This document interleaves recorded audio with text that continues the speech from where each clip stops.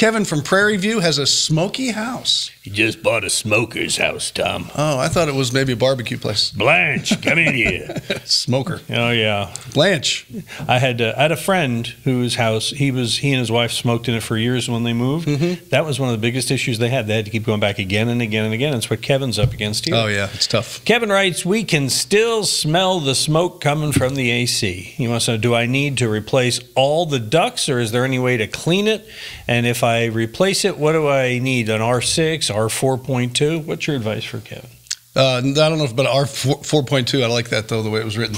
It's an R8 we're using now for that. And if it's flex duct, you can't clean it. You're just going to have to replace it. But the most important place that you have all the nicotine, all the smell, is the evaporator coil. And the second place is your fan blower motor. They just get caked with nicotine. So if you replace the equipment upstairs, which you'll have to do, they can't be cleaned if it's that old with all that nicotine. In fact, system replacement. Yeah. Yikey, well. And then maybe some duct work, but that coil turns bright yellow and then turns dark brown over time. Just like your lungs. Whatever. If you're a smoker. I agree. Now, I've got the same problem. My mother smokes, and when the time comes to sell her house, it's going to be an issue. There's no doubt about it.